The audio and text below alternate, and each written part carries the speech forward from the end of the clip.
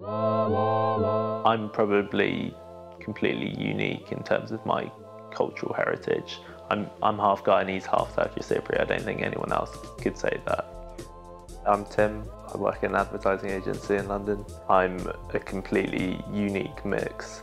My mum came from Guyana, my dad from Northern Cyprus, and my parents completely rebelled against that cultural norm and against their parents' wishes and married each other. I guess this is the product of rebellion.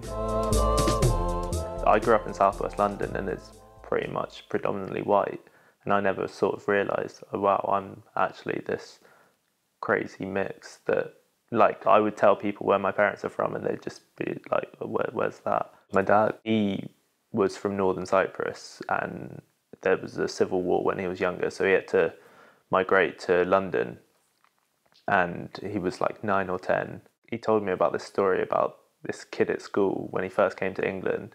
This kid at school was asking, what's your name? And he was like, what wash my name? Like, oh, why do I need to wash my name? And he was like, oh, no, what's your name? Like, what's your name?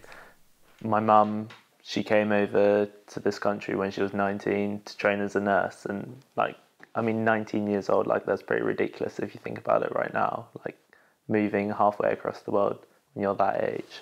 On a night out, went to a nightclub. Apparently it was her and her friends. They would put their handbags on the dance floor and then just dance around them. And then my dad came over, apparently with his silly little moustache, and introduced himself. And my mum introduced herself as well, but she lied about her name because she was embarrassed and said her name was Susan. And then he got her phone number and then drove her home. And then the next day comes and he tries ringing the number and he speaks to someone else, because back in those days you didn't have your own personal mobile phone. You'd have a phone that the whole corridor shared in her dorms, and he phoned there. Someone else from a different bedroom picked up. He was asking for Susan, and everyone was like, who's Susan? No, like, we don't have any Susans here.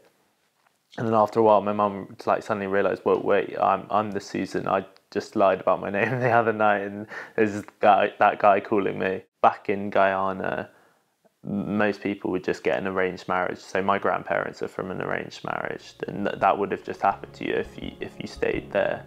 And I mean, most people predominantly just marry other Guyanese people.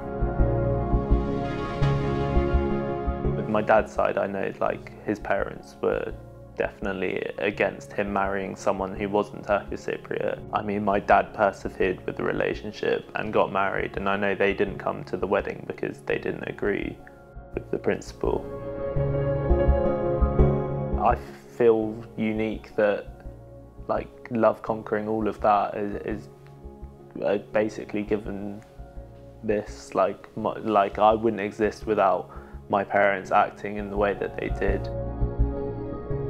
Bereavement is like one of the hardest things that I reckon anyone will have to go through. I like wouldn't wish it upon my worst enemy, but it's made me like one of the most, like it's given me the most strength out of anything that's happened. Like, and that's what like, given a bad situation, it just empowers you. You use it as your fuel to go on and to be better and keep on working at it. Like, I mean, I wear his watch every day. Like this is the watch he wore every day. I wear it every day, and it just feels like he's always there and like he's still living on.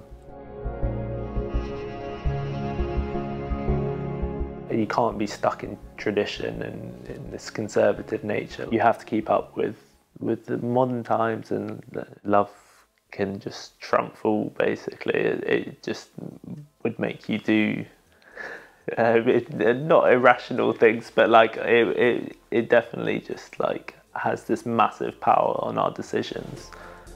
And I guess it's kind of like a silent like motive in everything that we do that we don't realise.